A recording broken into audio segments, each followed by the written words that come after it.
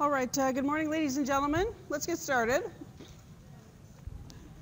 So we were starting to think about the vascular system. We started to think about the pipes of the cardiovascular system. And last Thursday, we started to talk about the aorta and arteries as a compartment.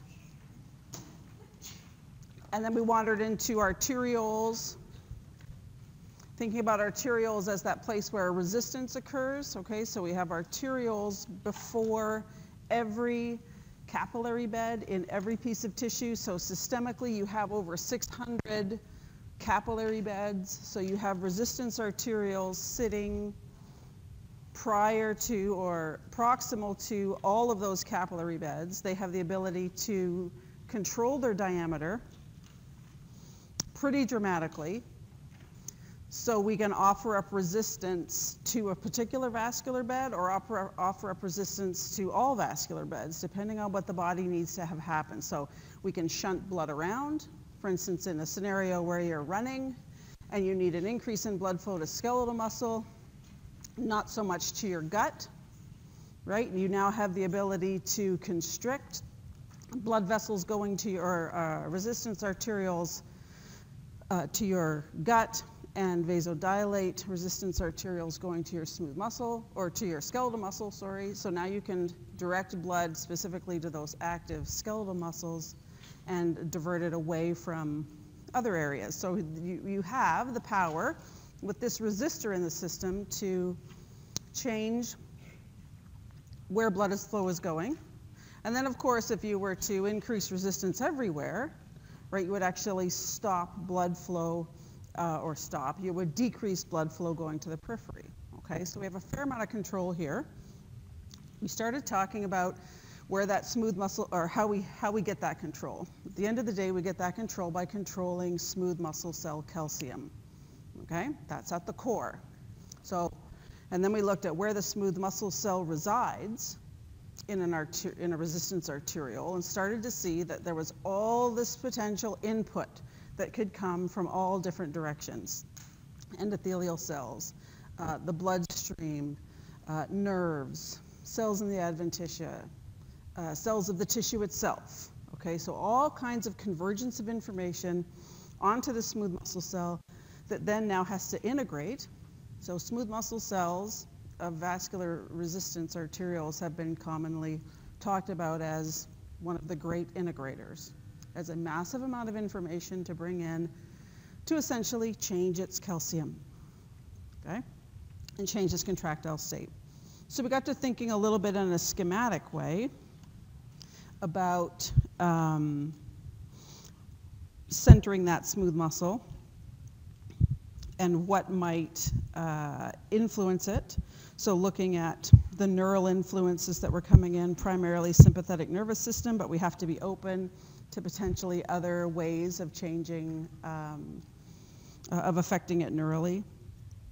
We talked about autocrine, because cells have to communicate with themselves.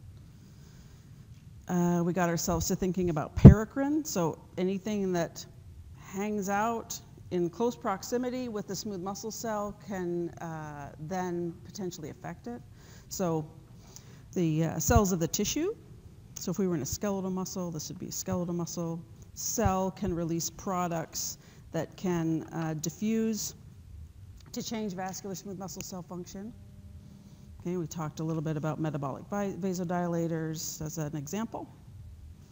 And then on the other side of the piece of tissue, all blood vessels are lined with endothelial cells, and these endothelial cells have a huge cohort of vasodilator and vasoconstrictor products it's going to release, or it can release, so it's a really rich source of products.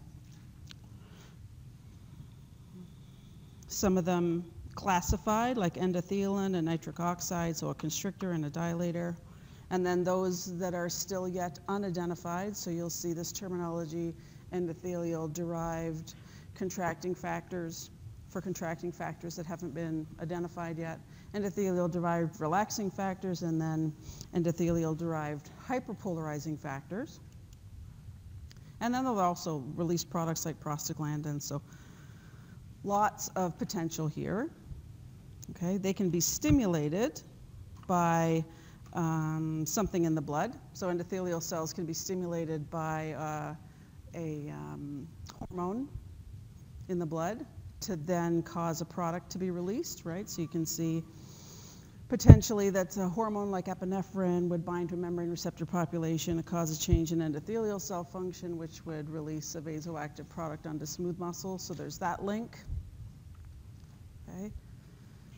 Flow. Wall shear stress, or flow, has also been shown to be able to produce, to stimulate endothelial cells to produce products.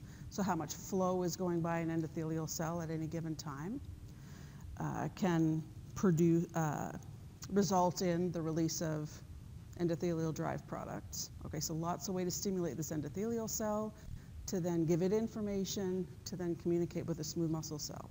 Okay?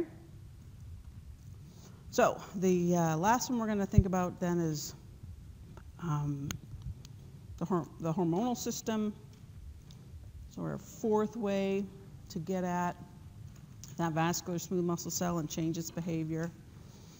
So classically, so if we think about endocrine,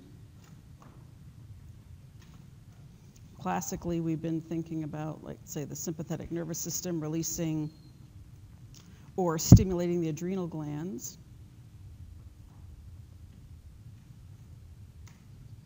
to release epi and norepinephrine into the bloodstream. Okay, and so this is where our blood flow is. So we're talking about the hormones showing up here, showing up on the endothelial cell side. So we release epinephrine, norepinephrine. And then once we've got it into that bloodstream, whoever has a adrenergic membrane receptor population will respond. Okay. So essentially we're going to affect an adrenergic membrane receptor.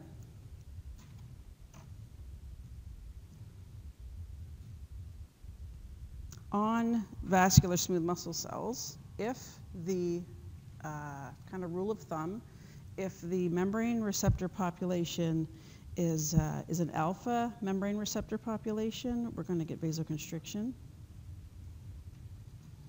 If the membrane receptor population on the smooth muscle cells are a beta adrenergic membrane receptor population, we're going to get vasodilation. Okay, so now you can see how the body is approaching the problem of having a single hormone floating around there, but you need multiple things to happen. Okay, so it is being very conservative here. It's a very common theme, how conservative the body is in using the same thing in very different ways. And so, for instance, we talked about, in that little example I gave this morning, we talked about the ability to vasoconstrict smooth muscle to the gut, let's say. And indeed, we will use norepinephrine and epinephrine to do that. Right? There'll be direct nervous innervation to the gut, where to the smooth muscle, where I can cause vasoconstriction directly, and I can have the sympathetic nervous system stimulate the adrenal glands to release epi and norepi, and then put that into the bloodstream and cause vasoconstriction that way, okay? 2 time scales. That's what that's there for. Same response, 2 time scales. But some tissues, some vascular smooth muscle cells, it's really critical that we never vasoconstrict them. So the smooth muscle cells controlling blood flow to the heart. Okay, and this is not blood flow through the heart, not where we were talking about the blood going into the atria and the ventricles. Okay, that's blood flow through the heart. This is blood flow to the heart. Okay, so a heart is made up of myocytes that need to be fed.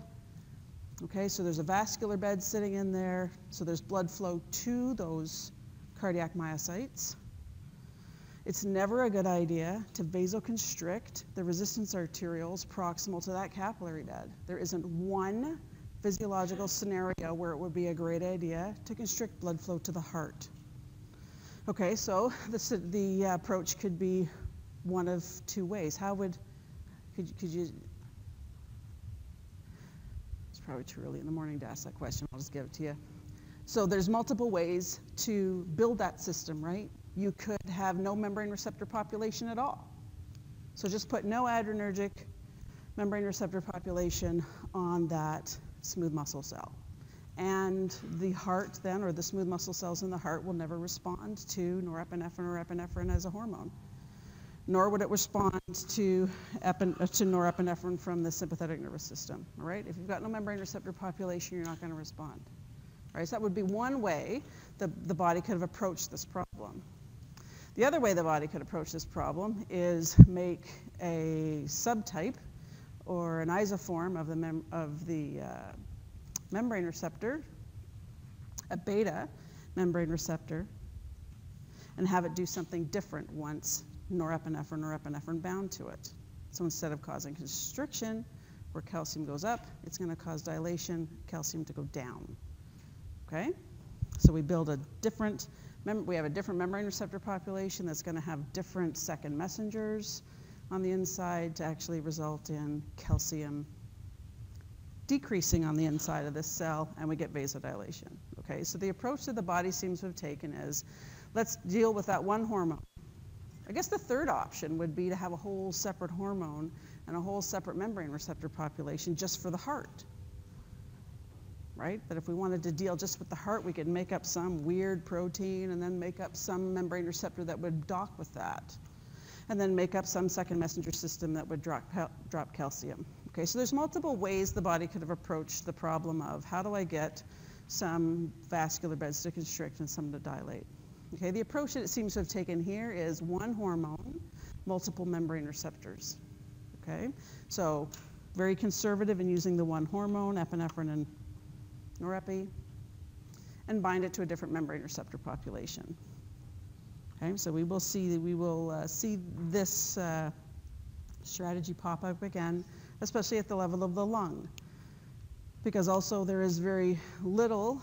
Well, there is no scenario that I can make up where it's a great idea to constrict blood flow to the lungs, okay? But the lungs will have a very different approach that we'll talk about when we get up to that pulmonary system. It, in fact, decorates the vasculature with equal amounts of both. So one cancels the other out, so nothing ever happens. The other approach was to take them both away.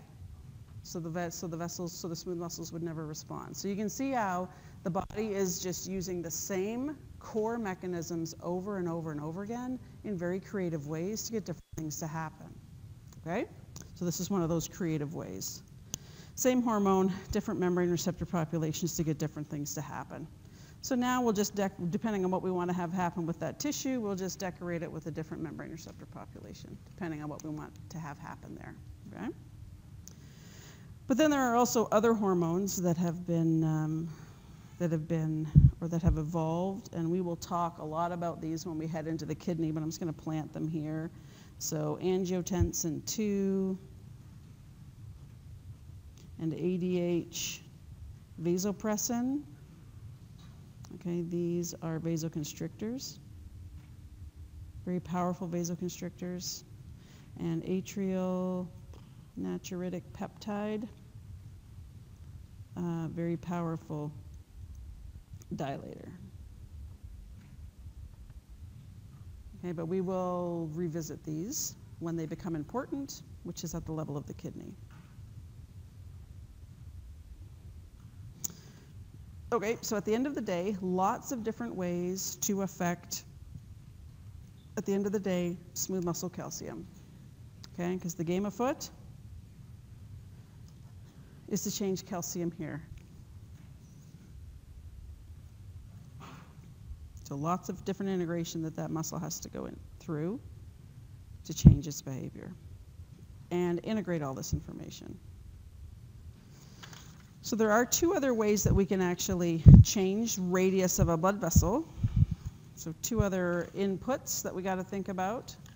So this is not, one of them is going to be, again, focusing on the smooth muscle, and one of them is going to be just an absolute physical factor, right, in that we can compress these blood vessels, depending on how close to the surface they are or what tissue they go through. So for instance, we do have an intrinsic control of radius. So remember, intrinsic meant something just inherent in the tissue all on its own. So not something imposed from the outside like we just looked at. And the phenomenon that's observed is with increasing pressures in a piece of tissue, or increasing pressures in the arteriole, you will get a reactive vasoconstriction. So if you increase pressure, you're going to get a vasoconstriction. Stretch, contract. Okay, you saw this in the gut, called it the myogenic response. Whenever food stretched the gut and stretched smooth muscle, it caused a contraction. That's how you got food to move through the gastrointestinal tract. Okay, that stretch causing contraction. So at the end of the day, what we're going to be talking about here is myogenic response.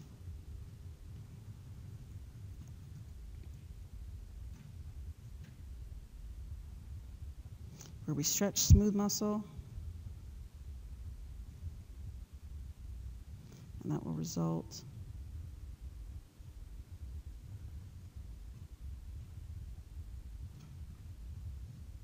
in contraction of smooth muscle.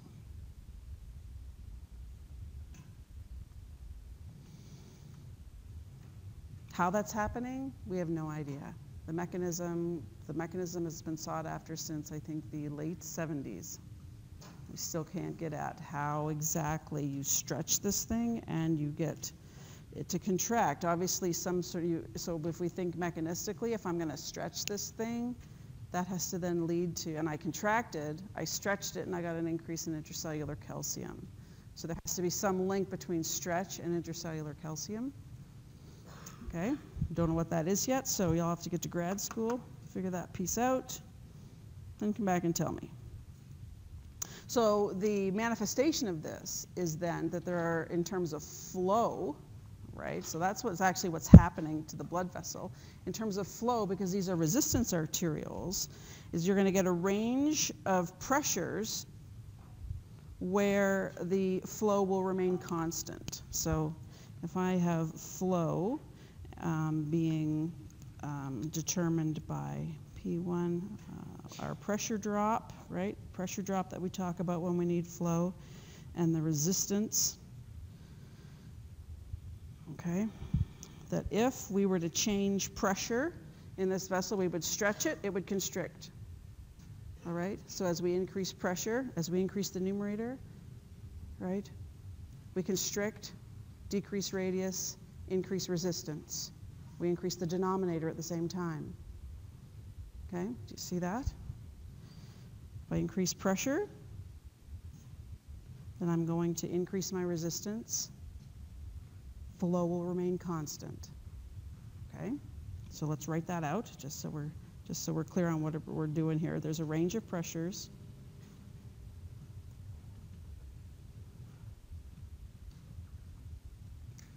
Where the vascular bed adjusts.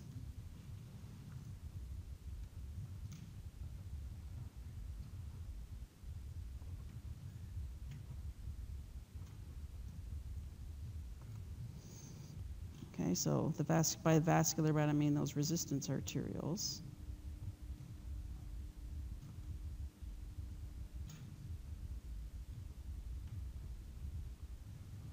To keep flow constant.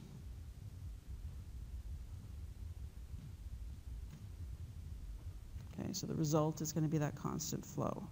So again, if flow equals that change in pressure over resistance, so flow equals delta P over R. This is saying that if I'm going to increase pressure to the system, I'm going to decrease radius, right? That's that myogenic response, okay, which is going to increase resistance. Right, so if I've increased the numerator, and then the system responds to increase the denominator, flow is going to remain constant. Okay? So if I increase pressure, I drop resistance through that myogenic response, I increase resistance, and therefore keep flow constant. All right. So how that is really just a description of what's on this graph here, that there are a range of pressures. So like it's above 50 and below about 200. Okay, so it's this range here where you would expect, based on this, without knowing about this myogenic response, you would expect that if you were to watch flow through this vessel, that if I were to increase pressure, increase the numerator, flow should just increase linearly, right? So indeed, at low pressures, it does. And indeed, at high pressures, it does. We get this linear relationship between changing pressure and blood flow, changing the numerator and flow. That makes total sense, except within physiological pressures between 50 and about 200, okay, so that's where we live, right? Remember diastolic and systolic pressures, that's where we live. Something else seems to be happening. Suddenly, we're off that linear relationship. Suddenly, flow doesn't change as much as we think it should based on the pressure change. Why? Because resistance is changing as well, right? We're manipulating in this experiment, we're manipulating the numerator, and suddenly, in this range of pressures, the denominator is changing. Resistance changed. Why did resistance change? Because radius changed every time pressure went up. Increased pressure, decreased radius. Yeah.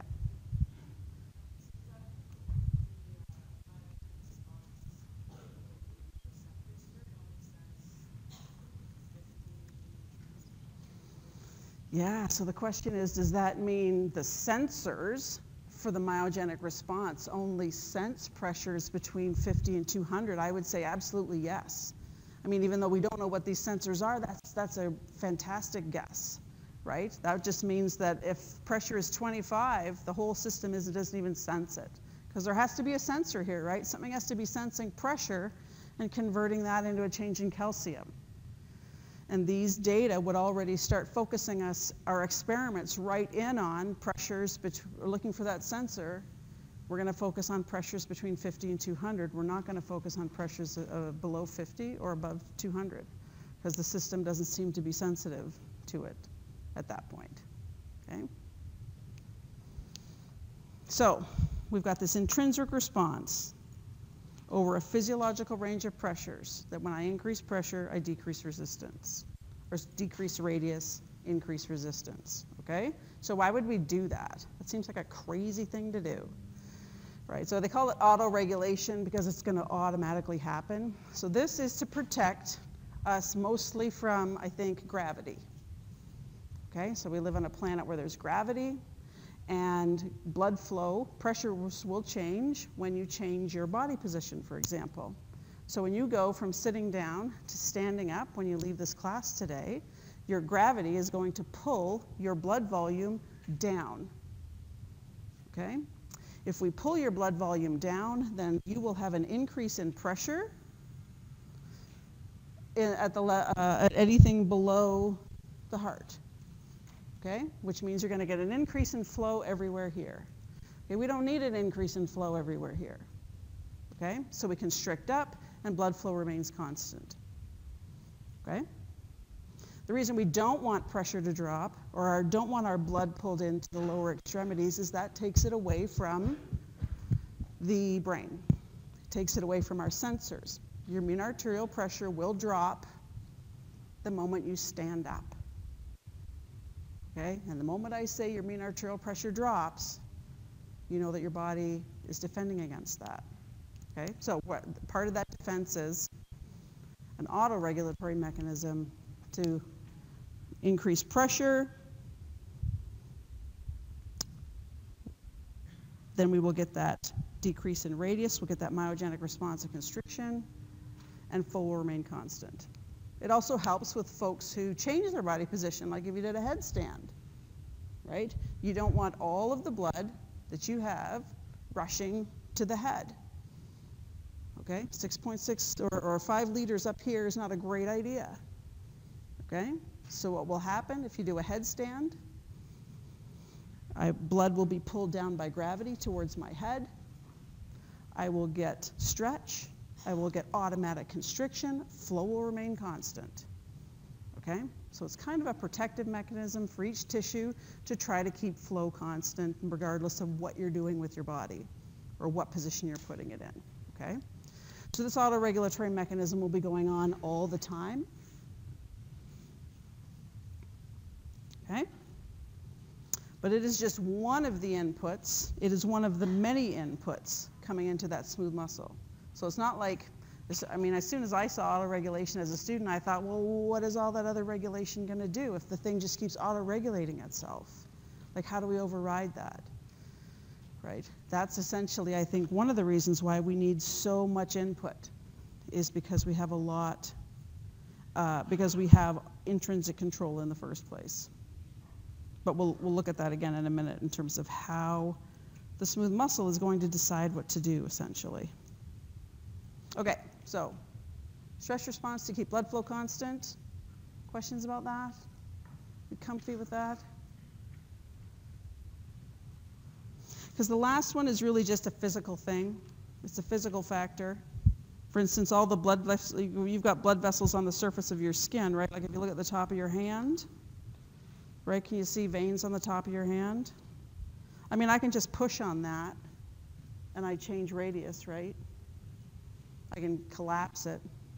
All the blood vessels in your butt right now, radius is a bit smaller because there's pressure from somewhere else, right? Every time you go swimming, right, you've got that water pressure exerting on your skin, which is changing the radius of all your blood vessels at the skin. Okay, so physical pressures can change the radius. Okay, so this isn't changing vascular smooth muscle cell calcium anymore, is it? We're just physically changing radius by some sort of outside pressure, some sort of outside physical factor. And we call this transmural pressure. And transmural pressure is really basically the difference between the pressure in the lumen of the blood vessel and the pressure in the environment. Okay, so if I have a blood vessel going through my tissue, the only reason it's sitting there open is because the pressure on the inside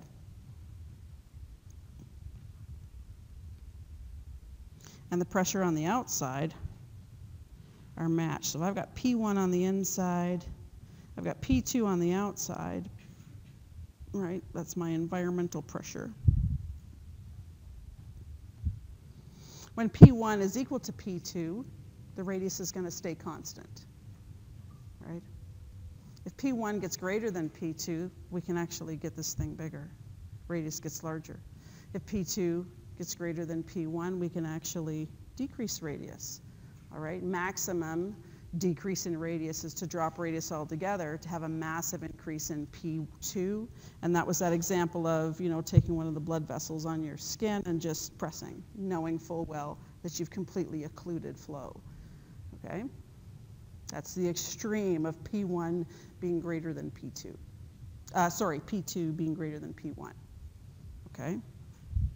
So let's sit in the picture. Let's write it out. Transmural pressure is the difference between luminal pressure and tissue or environmental pressure.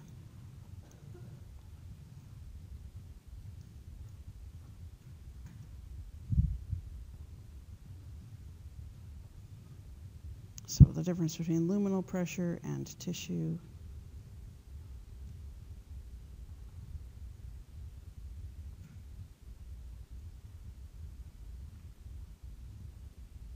And environmental pressure.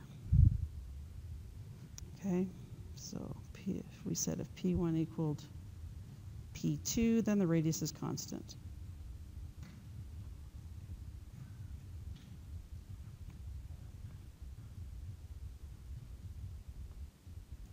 So the things I was mentioning were all environmental pressures because they're kind of easier to envision because you can imagine pressing on your hand or that there would be a decreased radius in blood vessels on the surface when you went into water, that type of thing. That's environmental pressure. But tissues also generate a pressure. Like every time you contract a muscle, you get huge intertissue pressure happening there.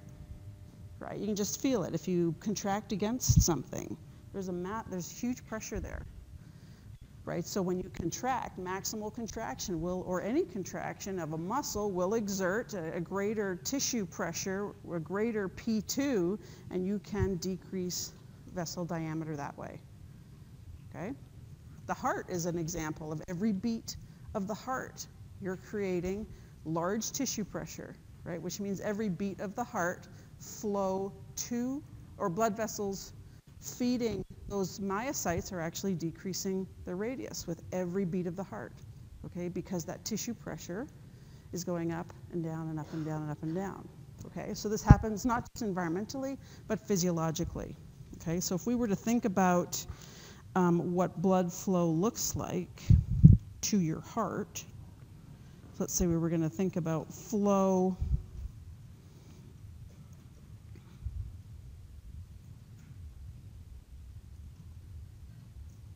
so flow to the heart is a muscle, okay, not flow through the atria and the ventricles as a pump, but flow to the tissue, to the muscle itself, so let's say through the capillaries. Okay, so now we're thinking about the capillary, the arteries and capillaries that are headed to the tissue itself. Okay, so the heart capillary bed.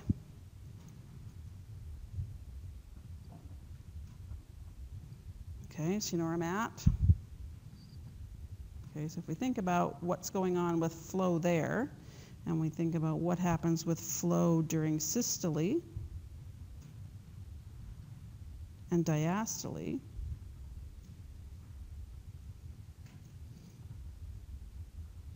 so this axis would be time, that flow during systole, so when we contract and we increase tissue pressure, increase environmental pressure, we will drop radius of the resistance arterioles, okay, which will drop flow through that capillary bed.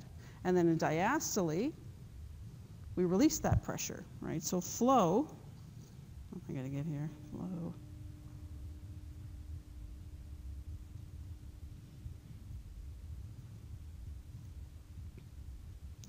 Flow through the capillary bed or through the vascular bed of the pump through systole and diastole is this constant up and down and up and down and up and down based on generation of that tissue pressure, okay? The decrease in flow during systole is what we're talking about here as it relates to tissue pressure. So flow to the heart decreases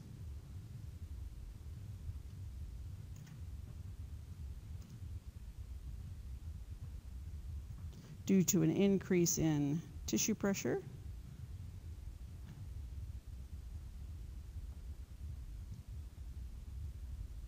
or environmental pressure during contraction.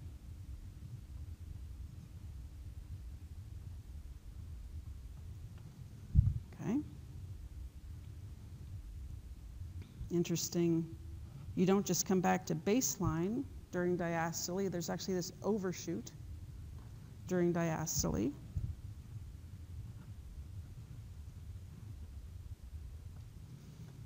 Okay, and this is thought to be because that you get this increase in flow during ventricular relaxation because your flow was too low for the metabolic rate.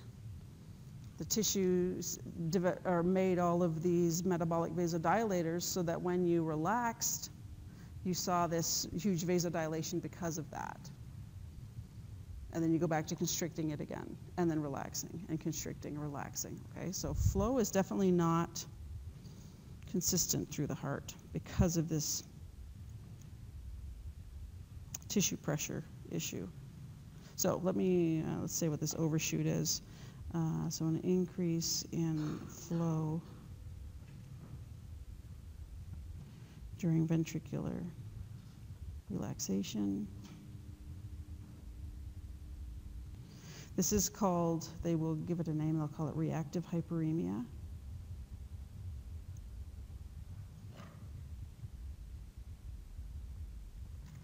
Period of increased flow after a period of decreased flow.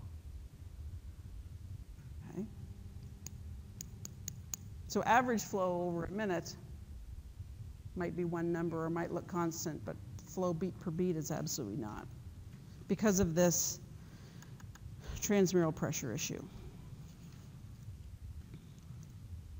So at the end of the day, though, we have these 6 different factors. We have physical factors, autoregulation, and then we had paracrine, autocrine, endocrine, neural, all of these inputs onto the smooth muscle cell. How does it decide what to do? How does it know what to do? Okay, so all of the factors other than the physical factors, because obviously the physical factors could trump anything this vessel is doing depending on how big that environmental or tissue pressure is. We'll leave this one out of the discussion for a minute. All of these others, autoregulation, endocrine, paracrine, autocrine, and neural, all focus down onto calcium. So at the end of the day, how does a smooth muscle cell decide what to listen to, right? Is there a hierarchy, essentially? Is one more powerful than another? Is one input have more gain than another? And the answer to that is no. That we are going to think of this at the moment as if all inputs, except those physical factors, all inputs are equal, okay? And they're additive. One doesn't override the other, okay?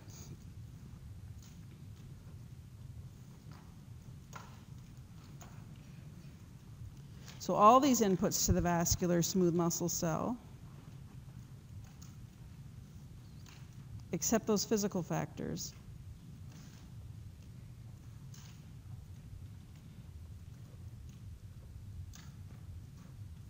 are additive.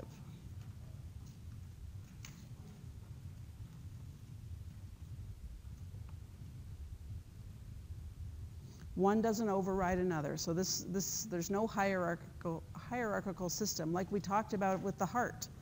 All right, when we talked about heart and cardiac output, we developed a hierarchical system, right? Here, no hierarchy. We're going to deal with them all as additive. One does not override another.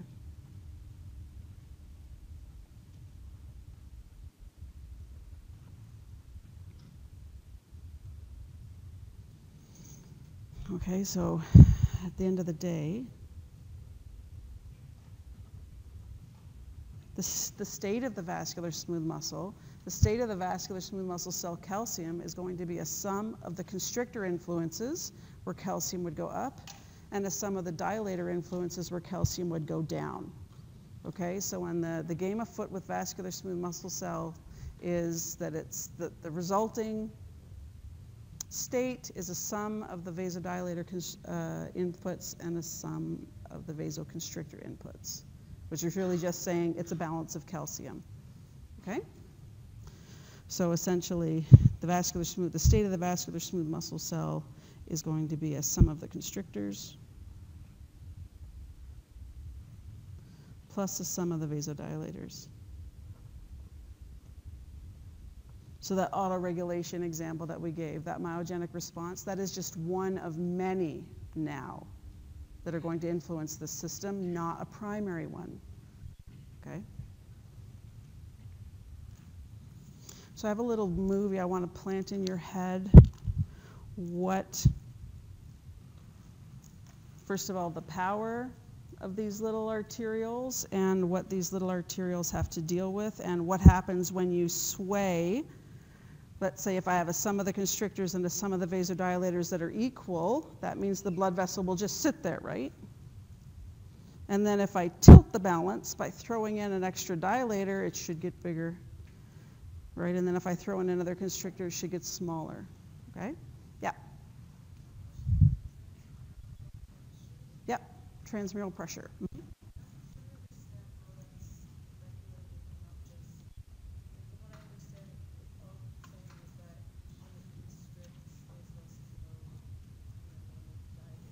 So the issue with transmural pressure is absolutely physically changing the diameter. So we're looking at things that can change vascular diameter, right? So we're at the resistance arterioles, and we're asking ourselves what can change the diameter. All right, 6 things can change the diameter. One of them happened to be physical pressure. We can't negate that, okay? 5 of them will change calcium. And then we have this other one where we can actually physically change diameter. Okay?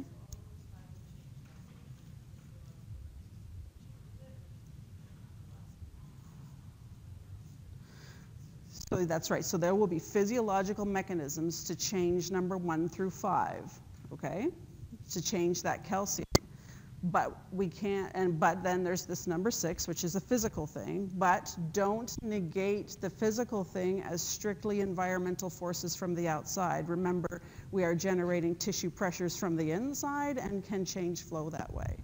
Okay, so we're thinking about how to change radius. The first 5 were definitely focused right in on calcium. The 6th one is changing diameter physically and not necessarily by changing calcium. So again, let me just see if I can, we were talking about what these little blood vessels look like. So I just want to give you a visual of, where is it here? Right here. Of a little blood vessel. So this is a little out of focus at the moment because I've frozen the video. But here is a resistance arteriole, okay, sitting inside a skeletal muscle cell. You can see it's a column, I guess. What can I use here? Yeah, so this is a skeletal muscle cell, so it's about 40 microns big. So this is a small resistance arteriole. So this is one skeletal muscle cell here. There's another one over here and another one here in this plane of view. The blood vessel is going up and down. The center of the blood vessel is where it's slightly red, so that's blood. Here we're looking at a blood vessel now in cross section.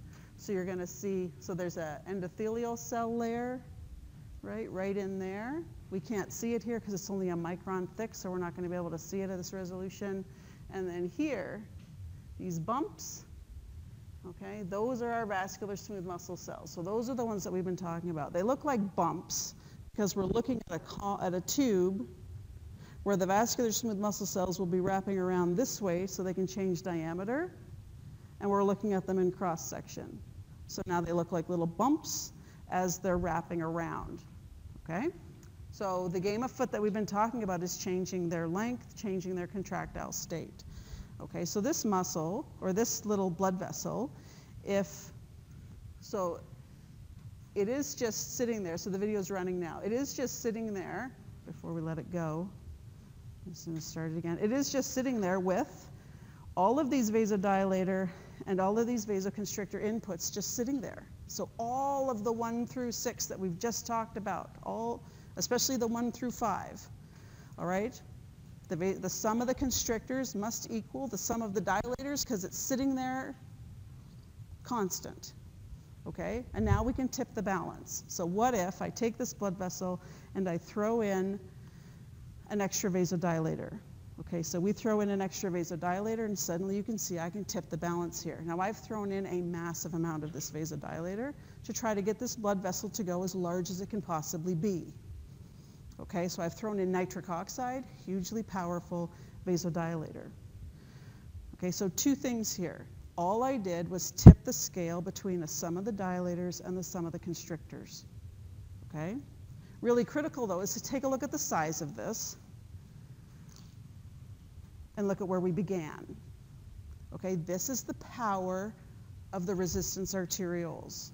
Okay, this is changing radius, r to the 4th, in terms of changing resistance. Okay, this is the massive power here to be able to shut flow off to this entire tissue or to allow flow to come to this tissue. Okay, and again, all it is the sum of the dilators and the sum of the constrictors.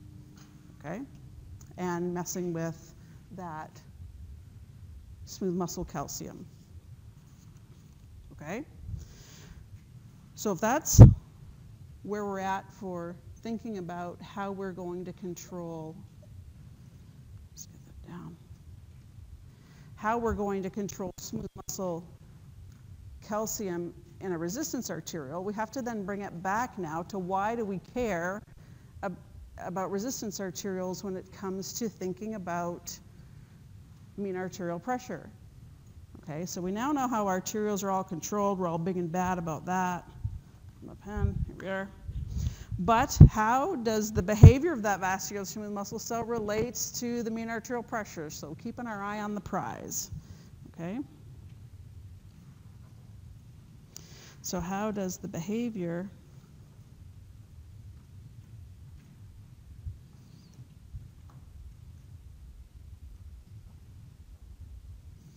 of vascular smooth muscle relate to mean arterial pressure? Okay, so I want us to remember that volume in, volume out argument that we talked about with the aorta. Okay, remember we talked about aortic pressure in that aorta. That was where our sensors were measuring what mean arterial pressure was, right? We treat it as a compartment, and we have to think about volume into this compartment, and we have to think about volume out of that compartment. Once we have both of those, we know what the volume is in it, and we know what the pressure is in it, okay? We spent a couple of days thinking about volume into this compartment in terms of cardiac output, so we've already been there. At the end of the day, here today, we've been talking about the resistance arterioles downstream.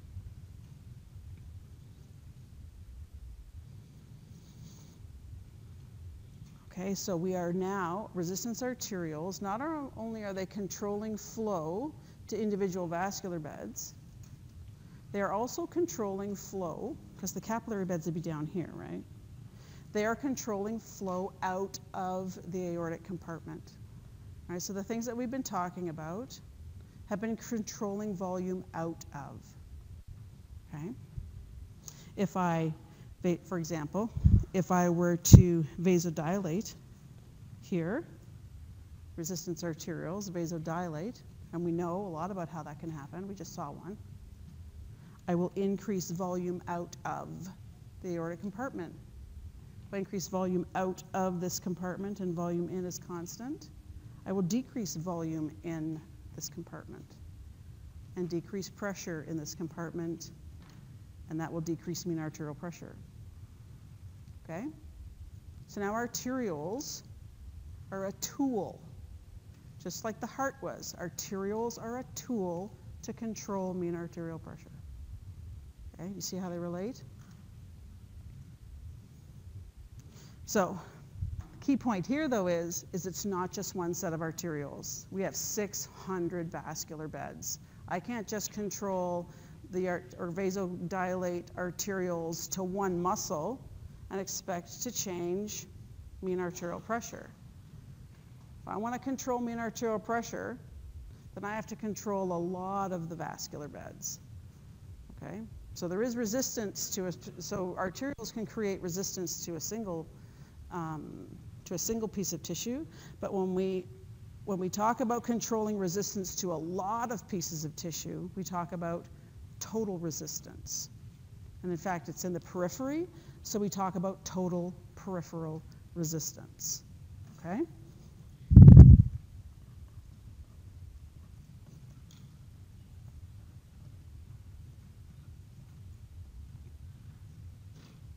So if we want to let's say I vasoconstrict the arterioles, and I decrease volume out of this compartment, I'm going to increase volume in this compartment, right? Increase pressure, increase mean arterial pressure.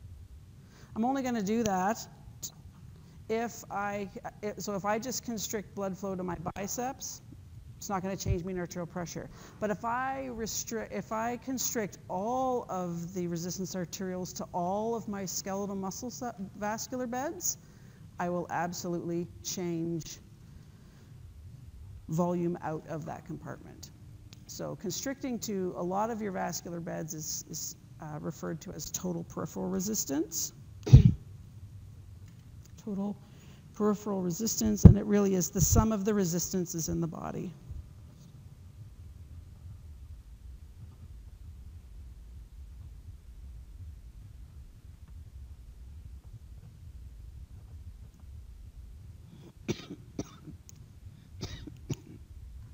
Okay, we'll take a break and get back at it. in about 10 minutes.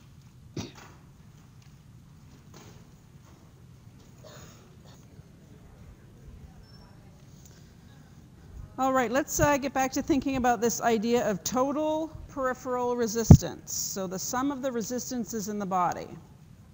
So because resistance arterioles reside proximal to every capillary bed, and peripherally we have 600 capillary beds, then we have 600 sets of resistance arterioles. Okay? In order to change volume out of this compartment, you have to change a fair number of those resistance arterioles. Okay? Changing one isn't going to mess too much with volume out of this compartment, but changing 200 of them will. Okay? So that's essentially what total peripheral resistance is in a nutshell. So let's write that down to make sure you've got it. So if we vasoconstrict one set of resistance vessels,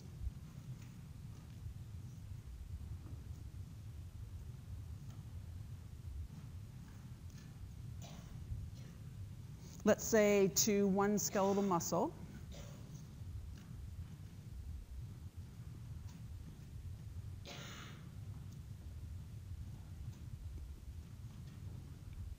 just my biceps, let's say, that's going to result in no change in total peripheral resistance.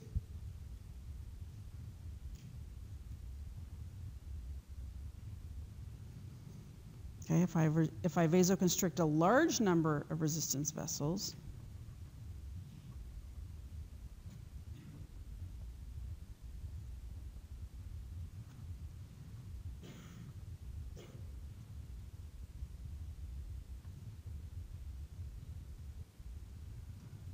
to a large number of skeletal muscles,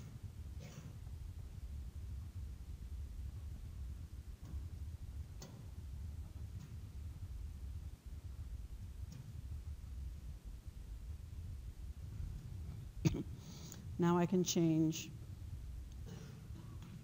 total peripheral resistance. Okay, and if we're talking about then being able to change ultimately volume out of this compartment and changing mean arterial pressure. So the model, I mean, this is the way we're going to view the model. We're going to view the aorta as a compartment that gets filled by cardiac output and emptied by total peripheral resistance. Okay? At the end of the day, that's the model that we are going to use to try to predict what is mean arterial pressure going to be, because as soon as we can predict that, we know then how the body is going to respond. Okay?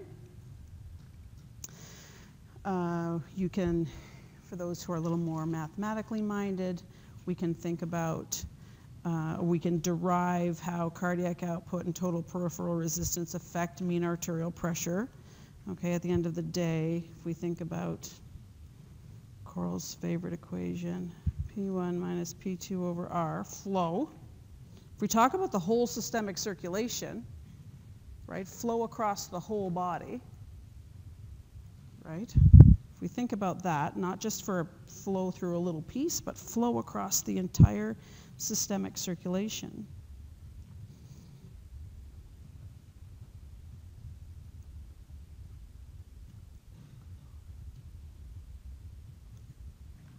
Okay, so across the whole systemic circulation, flow across the entire systemic circulation is cardiac output, right? That 5.5 mils, 5.5 liters per minute. So flow across the entire systemic circulation is cardiac output. And what was our peak pressure? Our highest, our highest pressure in the system was mean arterial pressure. And our lowest pressure in the entire systemic system is our right atrial pressure. Okay, and we already talked about how, you know, we've got a pump that sets up this mean arterial pressure of about 100 millimeters of mercury, and then in order to get flow across the entire systemic circulation, pressure had to drop, or else you're not going to get flow, right? So pressure drops across the entire vascular system till we get to venous pressure. We talked about mean circulatory filling pressure being 7 millimeters of mercury. But in fact, we want to deliver blood not just back to the veins, right back to the right atria. We got to bring it back to the heart to pump it again. So that means the right atrial pressure has to be lower than venous pressure. Venous pressure about 7 millimeters of mercury. Right atrial pressure is going to be around 0. Okay? So right atrial pressure is approximately 0. And then the resistance through the system, the resistance to flow across the systemic system is that total peripheral resistance that we've been talking about. Those arterioles, the state of the arterioles.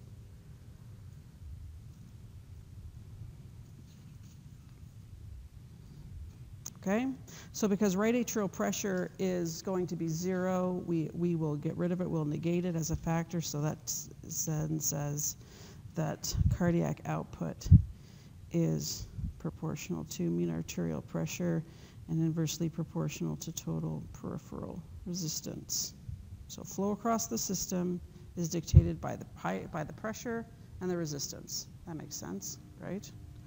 And then, because cardiac output is not the thing we're regulating, if we focus on the thing we're regulating, we can rearrange the equation. To focus on the thing we're regulating, mean arterial pressure then equals cardiac output times total peripheral resistance. Okay, so that gets us mathematically to the same place. Mean arterial pressure is going to be dictated by cardiac output and total peripheral resistance. Okay, that's exactly what we set up here in this picture.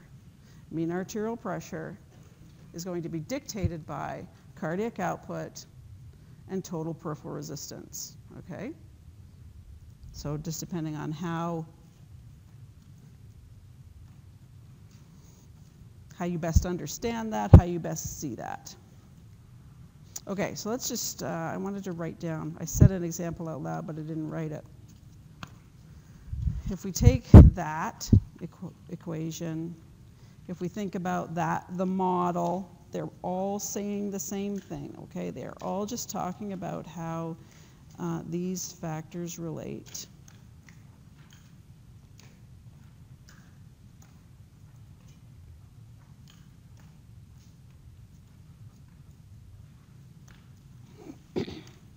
Okay, they're saying exactly the same thing. It's just depending on how you like to see things.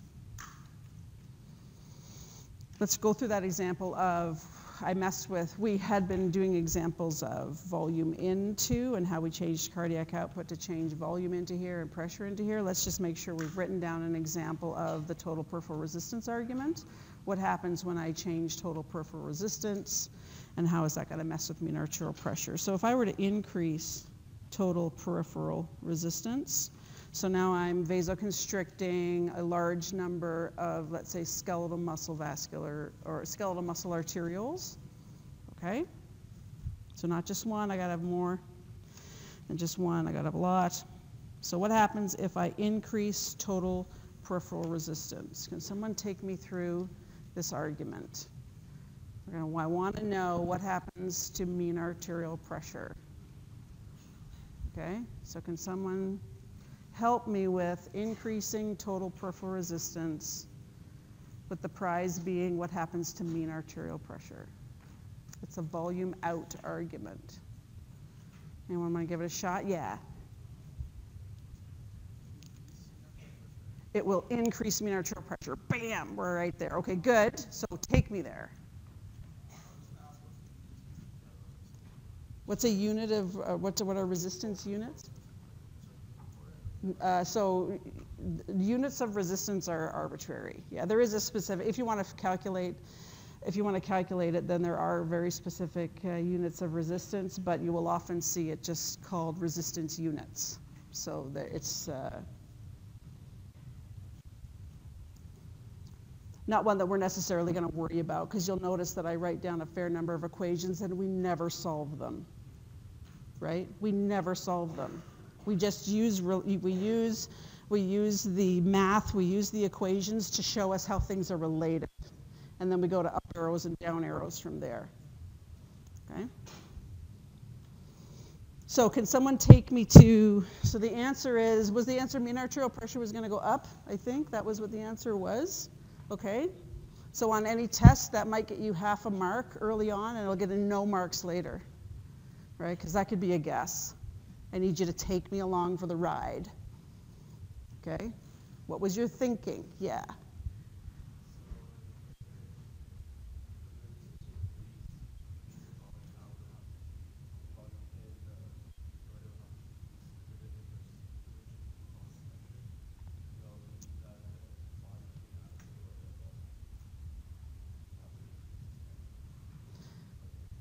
Okay, I'm stuck. You know, it's very interesting what you said. You said the pressure and the volume relationship are inverse. And there were two other people that asked me that question. You had that question too. The pressure and the volume relationship. So in a container, so let's get this clear, because I just want to make sure. In any container, right, let's say I'm talking about a balloon. It's a container. If I fill that container with a little bit of volume and I measure the pressure, right? What if I put more volume in that container? What's going to happen with the pressure? Up or down? More volume, more pressure. So when I'm thinking about a container, more volume, more pressure. Less volume, less pressure. So the pressure-volume relationships, they're equal. Now, that's different, I think, than what you might be garnering from the heart, where you have different pressure-volume relationships, but that thing's a pump. That is no sitting, resting container. That is a wickedly complex pump that is generating pressure to eject volume, not just a container sitting here waiting to be filled with more or less volume, more or less pressure. Okay? So make sure that we don't have the same ideas about what's going on in the pump as what's going on in the container. Okay, so if we're clear that more pressure equals more volume in this container and less pressure equals less volume, can you take me through, because the answer was, hang on, let's make sure we get the answer. The answer was an increase in mean arterial pressure. Okay? So again, you got to take me there, because I don't really care about the answer. I want to know the logic. Yeah.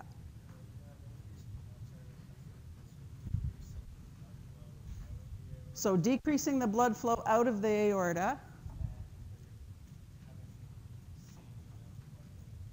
but inflow is constant. More in, more pressure. Perfect. That's exactly it. All right, let's write that down. Because, and like I say, any argument on a test, you got to explain how you got there. I got to be able to decide whether that was a guess or you got there honestly. Okay, so just explain yourself. How did you get there? All right, so it was, the answer was, if I increase total peripheral resistance, all right, vasoconstrict, lots of vascular arterioles, and lots of different vascular beds. Increase total peripheral resistance, I'm going to decrease my volume out of the aorta. Okay, I'm going to drop my volume out of the aorta. And then you said volume into our container, our aorta, is constant.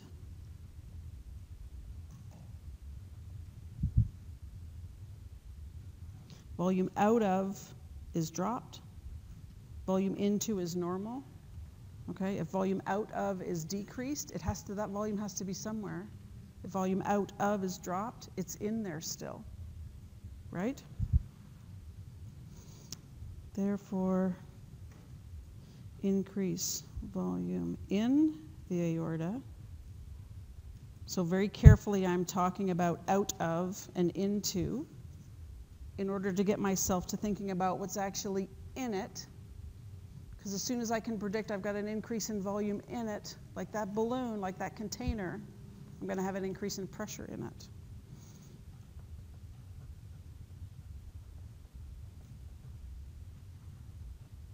Increase in pressure in the aorta, and that's our definition of an increase in mean arterial pressure. Perfect. Make sure you can go over the opposite. Right? Make sure you can reverse that, because the argument is exactly reversed, so I know you can handle it. There's no tricks there. All right. Okay, so that hits us at the end of arterioles. Thursday, we're headed into capillaries, okay? We'll call it a day.